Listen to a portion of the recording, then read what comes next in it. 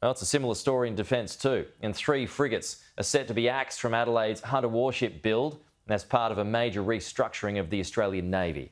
The Defence Minister is going to release a long-awaited response to a review of the Navy's surface fleet today. That's going to reveal the cost of building the original 9 frigates had blown out by some $20 billion. To make up for the reduction in frigates, a new fleet of next-generation air warfare destroyers will be built, aimed at countering threats posed by China